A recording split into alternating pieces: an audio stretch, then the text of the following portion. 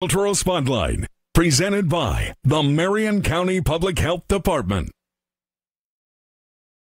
In 2020, JPMorgan Chase and Company commissioned a unique study of small business ecosystems all around the country. The objective, you may ask, to understand the current needs of entrepreneurs of color within those ecosystems. So to unpack that report and its findings from the city of Indianapolis, we welcome in Wish TV contributor Emil Ekior. Thank you so much for your time. Thank you for having me. Absolutely. So the study was done during the COVID-19 pandemic. Has that followed business owners into this year?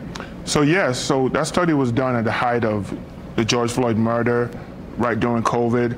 A lot of emotions around the environment around black businesses of what needed to be done. So the timing of the study was so perfect for JPMorgan Chase to come into Indy, bring in 100+ community members, business owners, professionals, nonprofits, all to the table to say, you know, let's examine the small business ecosystem in central Indiana. All of the activities, all of the resources, asset mapping, and let's come up with a report as far as what needs to be done. So that study was very, very complex, and the study is around today for us all to see. Okay, let's talk about keeping things local. Small businesses, of course, as we know, are core to the national economy. They're core to the local economy as well. Here's a stat. Locally, more than 65% of revenue from small businesses stays local. It's pretty big. Yes, it definitely is. Businesses are circulating wealth in the community. They're working together. The hairdresser is buying products from the beauty shop down the street. Then the hairdresser is working with clients. So those dollars are circulating with small businesses every day. So we need those small businesses vibrant and working strong in our community, and we need to make sure they have the resources to stay vibrant. Okay, so you read through the report and you came up with a solution or two. Yeah, so one of the takeaways from the report was we need to be able to connect business owners to resources.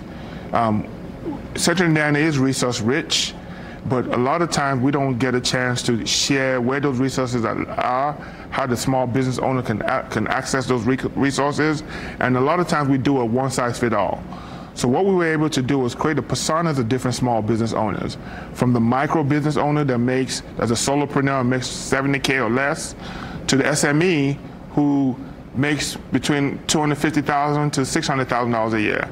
The resources needed for that SME is totally different from the resources needed for the micro business.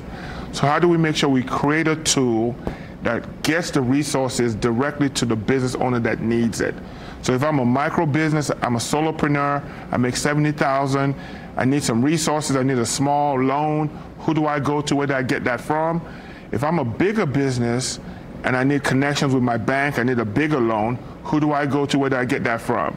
So now the Indy Biz Pass creates that access for business owners. Here's a resource for you, here's how you get that resource, if I need training, all of those things is a one-stop shop now. Okay, excellent. Broken down like a few others can. That is Wish TV contributor Emil Ekior. Thank you so much for stopping by, sir. Thank you for having me.